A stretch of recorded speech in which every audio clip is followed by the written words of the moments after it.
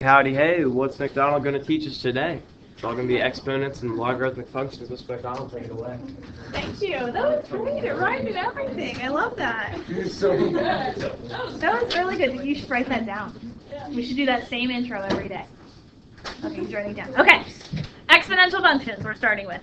A lot of what we're going to do today should be completely 100% review. Actually, a lot of the things in this chapter are going to be review. You guys have learned about logs before. You've learned about exponents. We might get a little more in depth with it than what you've done in the past, but a good chunk of it's going to be review, so that should be nice. All right, so we're going to start with basic exponential function. F of x equals a to the x power, where a is some constant. A is going to have a couple conditions on it. A must be a positive number, not equal to 1 for it to be an exponential function. And a couple reasons for that. It's got to look like an exponential growth or decay function, which we'll talk about a little bit later, those curve shapes. If you have a number that is equal to 0 or 1 there, it's just going to look like a horizontal line. 0 to any power is 0, and 1 to any power is 1, so that wouldn't look exponential. Also, if a is a negative number, we know negative numbers to even powers are going to be positive, and negative numbers to odd powers are going to be negative. So if you had a negative number to a power, the graph would look like it's jumping. Positive, negative, positive, negative, positive, negative. So that would not fit our exponential definition. So it's got to be positive, and it can't equal 1. The domain of these graphs, the values for x, are going to be all real numbers. There's nothing that you can't plug in there. Zeros, positives, negatives, decimals, fractions. It's all good. Okay. First thing we're going to do is just evaluate, and this is going to be a little practice with our exponential rules that you guys learned back in Algebra 1 and Algebra 2. F of x equals 2 to the x minus 5 power, and we're evaluating for f of 4. We're just going to plug 4 in for x, and then we're going to simplify. Treat the exponent kind of like a parentheses. You want to do that part first for the order of operations. So 4 minus 5 gives me negative 1. Do you remember what negative exponents do to a number?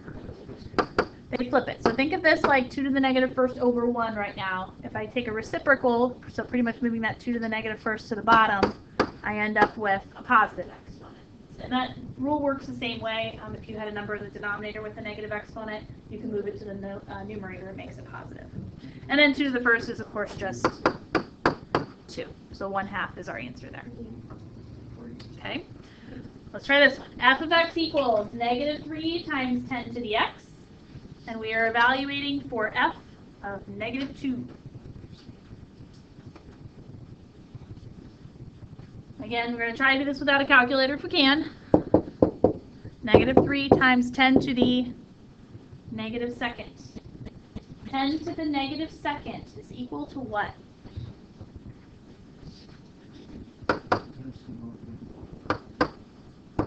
One over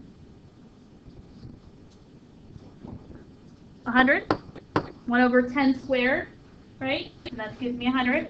And then negative 3 times 1/100th is negative 3 over 100. Now, if you just type in negative 3 times 10 to the negative second in your calculator, calculator's just going to give you the decimal version of that, the negative 0.03, which for this problem is exact, so that's fine.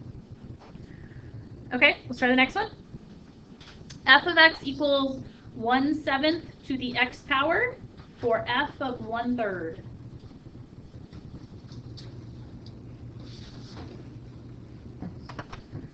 So 1/7 to the 1/3 power.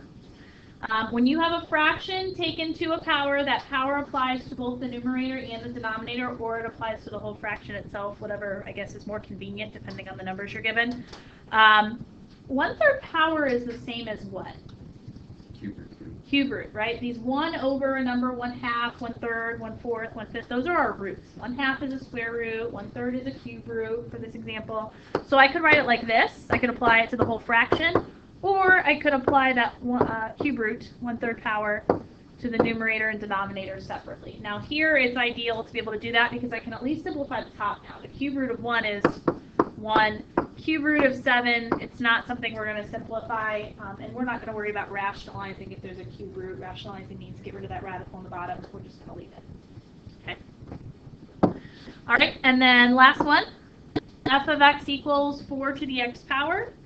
We're evaluating for f of negative 3/2.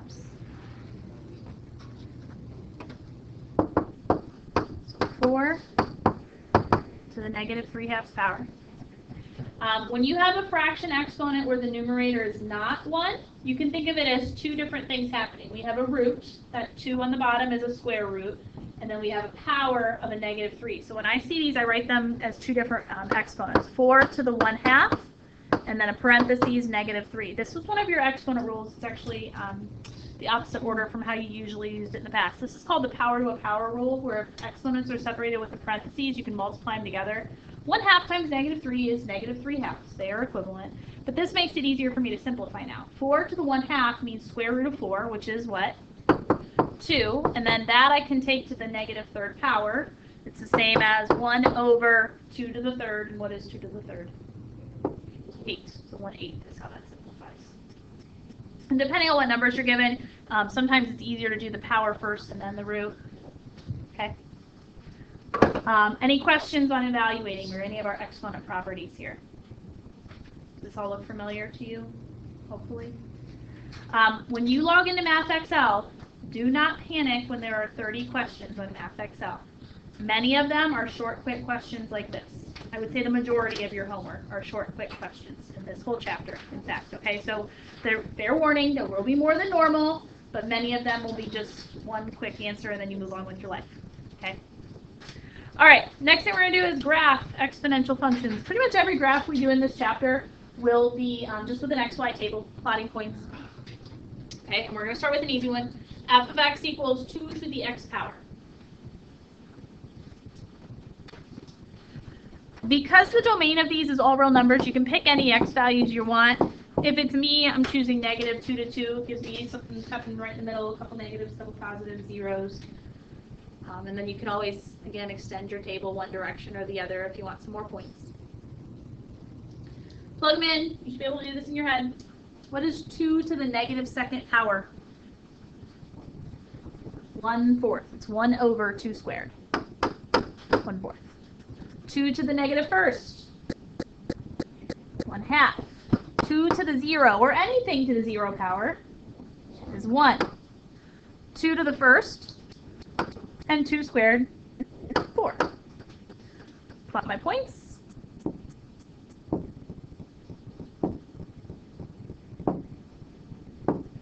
And connect the dots. You should see a curve. You will have asymptotes on these graphs. Here the asymptote is going to be the axis there, so you can make sure you just don't want to cross that. What type of exponential curve is this? Special way we can define that. Exponential what? Growth. Yeah. This is what we call a growth curve. It's increasing from left to right. Good. You guys try the next one with your partner. I'll give you a minute. F of x equals 2/3 to the x power. Fill out the table, plot the points, name what kind of curve you see.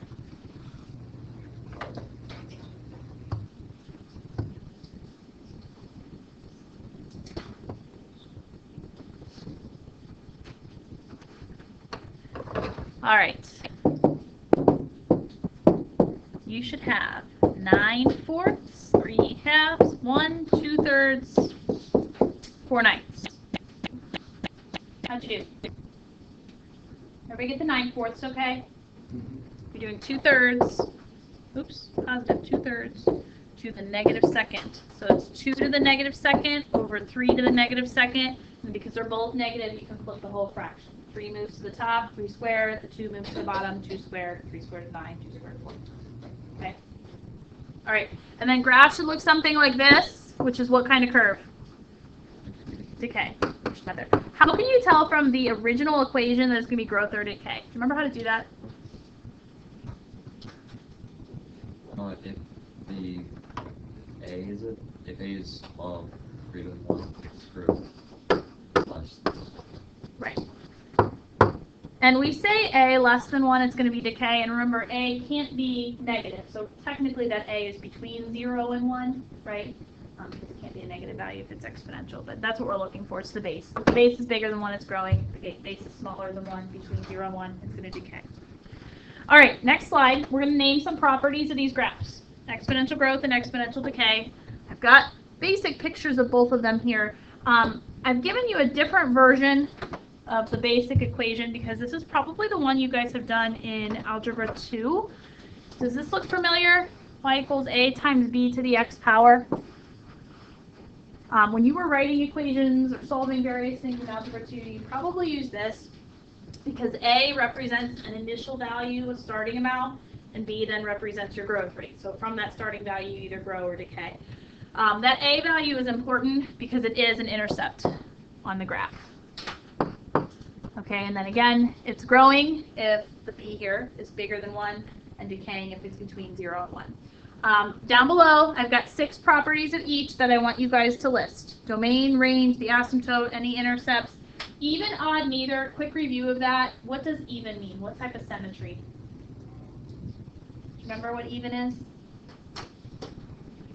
Over the y-axis. And odd is what kind of symmetry? Origin, and neither is neither. Right? And then end behavior. All right, I'm going to give you a few minutes. There are enough of you that everybody's going to put a property up on the board in a few minutes here. Okay, so work with your partner, name the properties of each, and then we'll put them up together.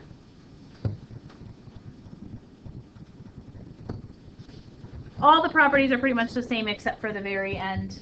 Your end behaviors are just switched left and the right, but everything else should be the same. Any questions on any of our properties, growth and decay? Yes, Ken?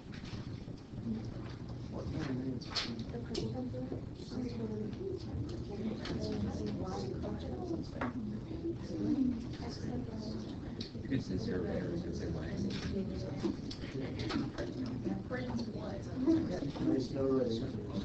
If you're looking for the y-axis,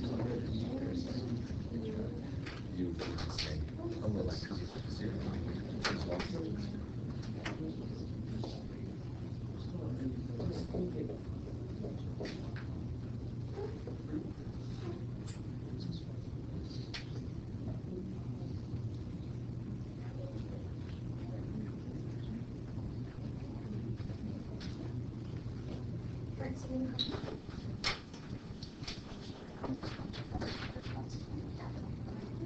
It's okay, let her write it down. It's fine. We got all the time in the world.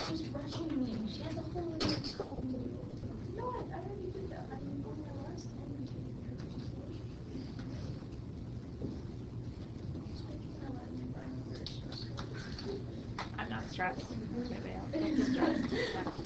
We're all good. Everybody good? Everybody else okay? Got them? All right. I'm going to skip around here a little bit. I want to do one more graph. So here we have a graph of an exponential function that some transformations have occurred. So stretches, shrinks, shifts, all that good stuff. We are still just graphing with an XY table though. Okay?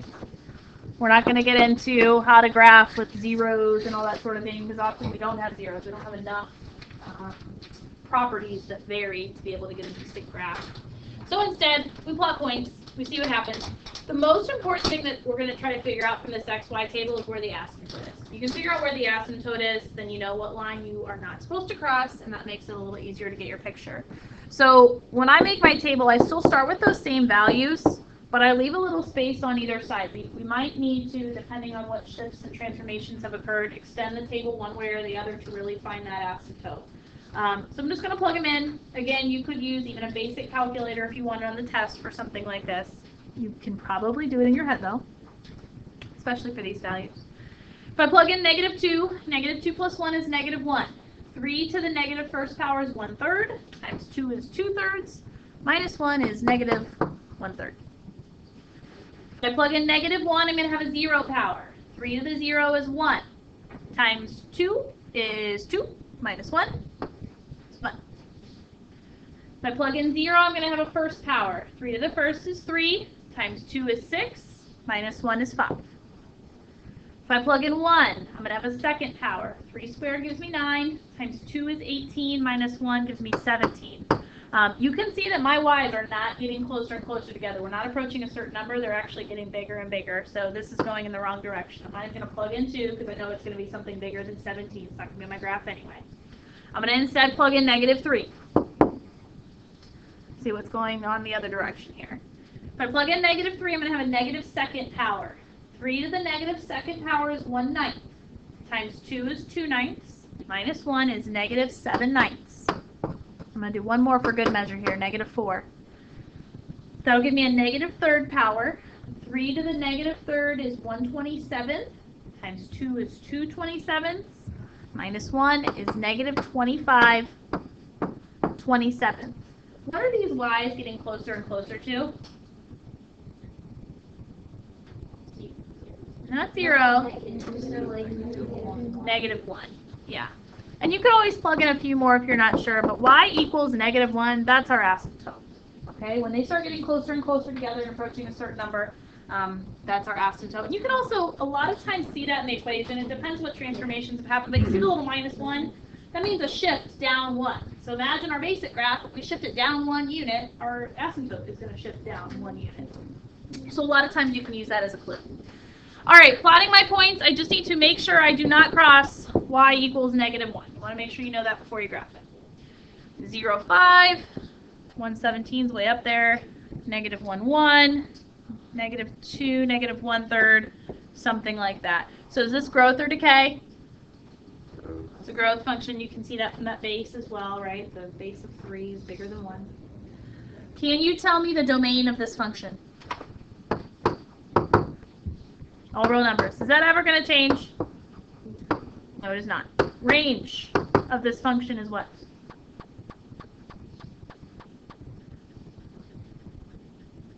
It's the lowest the graph is going to get to or get close to. Negative 1 up to infinity. What's the intercept? Actually, I have a couple intercepts here, right? What's the y-intercept? Don't worry about the x one. That's going to be too hard. What's the y-intercept? 5. Can you tell me the end behaviors? X approaches negative infinity. X approaches positive infinity. What's happening on the left? Y is approaching what? Negative 1. Negative 1. On the right, what's y approaching? Positive infinity. Good. Okay, the other thing I want you to do for this problem is name the transformations that happened on 3 to the x. So 3 to the x is the basic function, which means that little 3 up there, what you're naming the transformations, is not something that actually changes the graph. It was in the original, whatever that base is.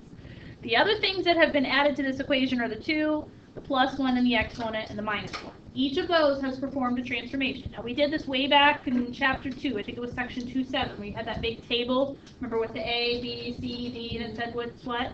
Now, it's going to look a little different in an exponential function. Anything that's happening inside the function is happening in the power. So the power is where you're going to find the B's, which are the horizontal stretches and shrinks, and the C's, which are the left-right shifts. Those are happening in the exponent. The vertical stuff and the shifts up and down, that's going to happen outside of the exponent. So what does the 2 out front do to this graph? Stretch, shrink, shift. What do you think? We had a 2 outside of any equation before, and it was multiplied. What did it do? Stretch? What kind of stretch? Vertical. Stretch. What does the plus 1 inside the function do, inside the exponent? It is a horizontal shift. 1, which direction? Left or right? It's the left. Those are the ones that were different, right? And then at the very end, the minus 1 does what? Mentioned earlier. Down 1.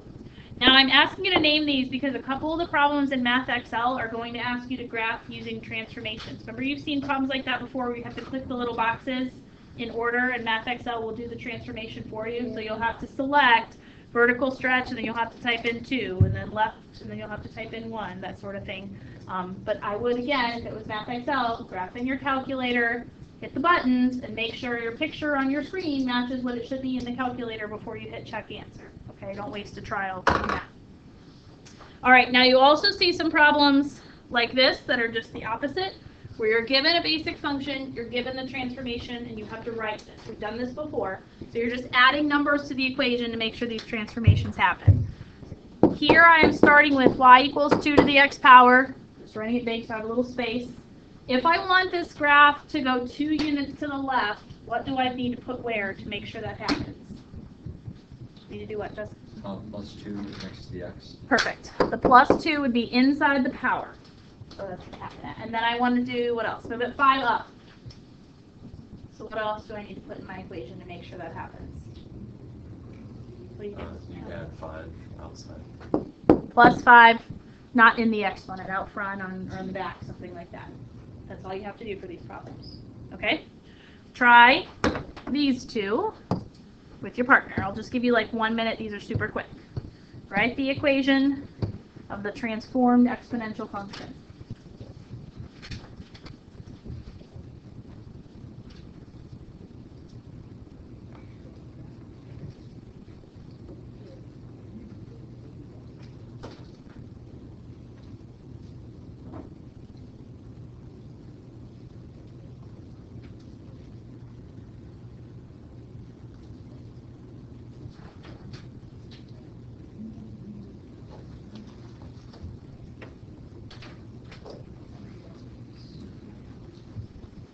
You need to look back at these rules. These were in section 2.7.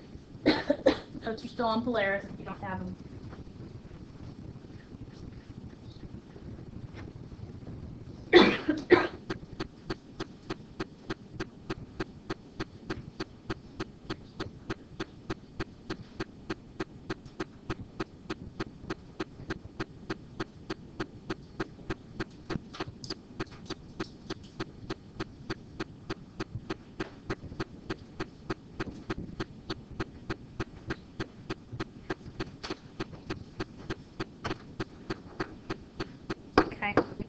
This one you should have y equals 3.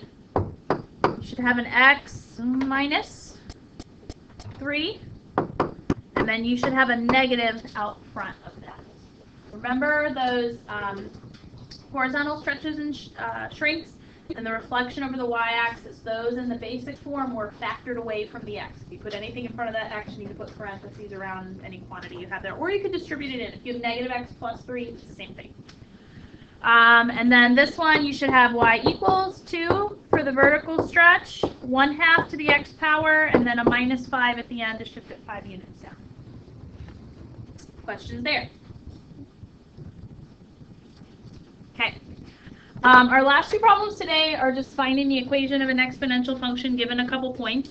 It's just a matter of plugging things in and solving. So can I flip this? Okay.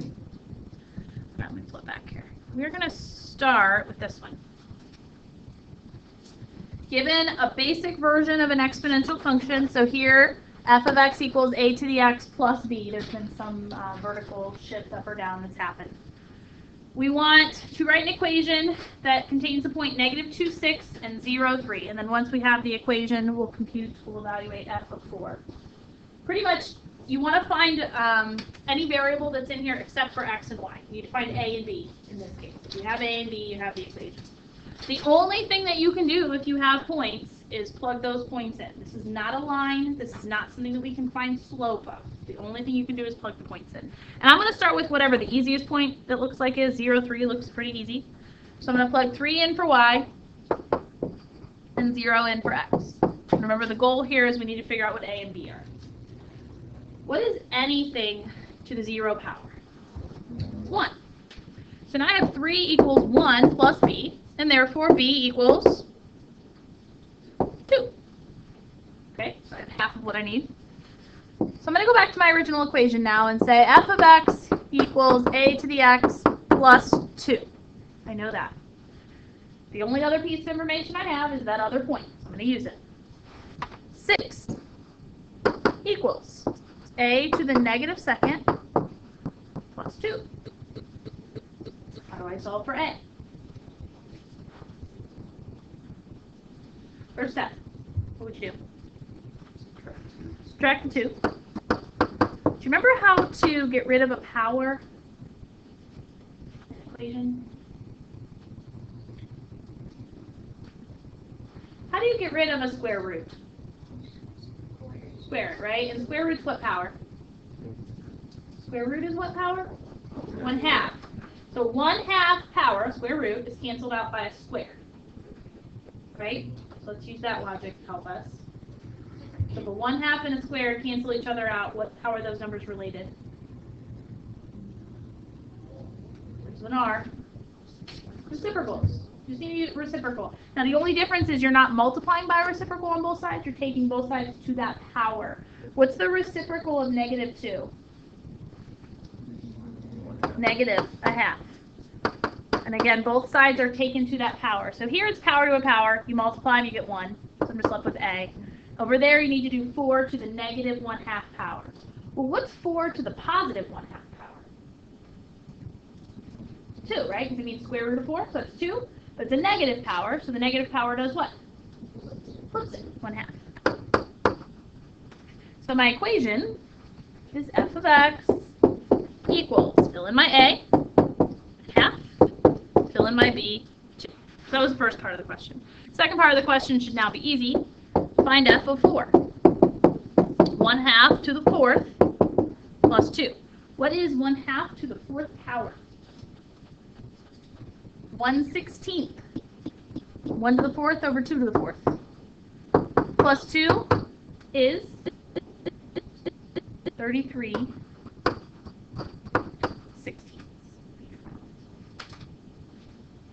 Make sense? Okay, just have one more problem like this and then we'll wrap it up for us.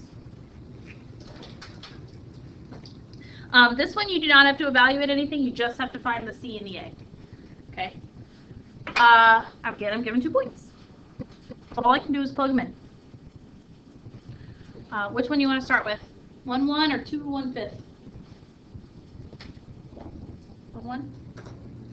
Okay, sure. Seems easier. All right. Notice the basic version has changed here a little bit.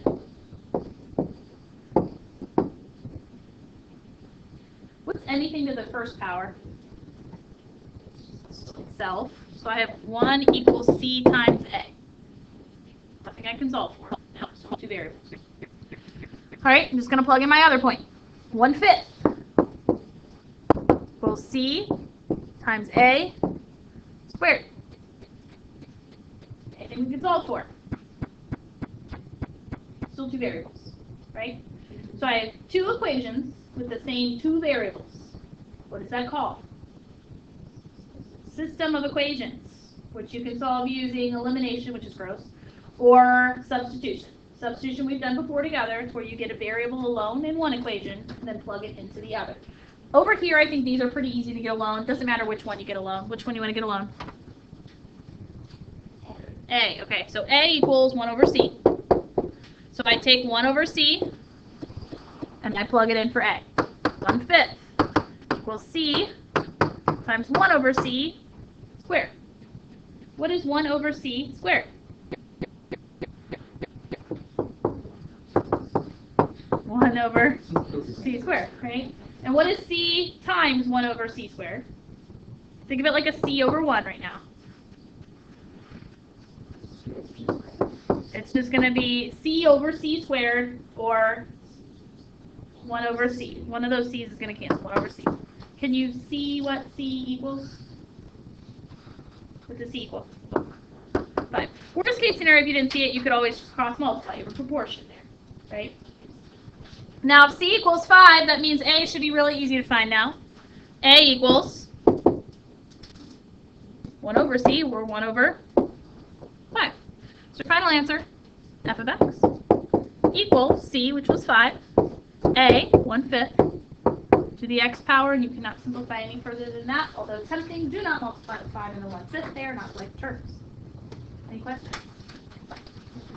Okay, we will finish up this lesson tomorrow. This homework is due on Friday. Remember, there are probably 30 questions on it, so it might be great to get a little head start with it tonight. If you can set the time, wouldn't that be wonderful? Have it done by Wednesday. How great would that be, y'all? Do you have paper? Yes, if you have papers for me to drop them on my desk before you leave, that'd be awesome. Cell phone lotto! 20! Yay! Yay!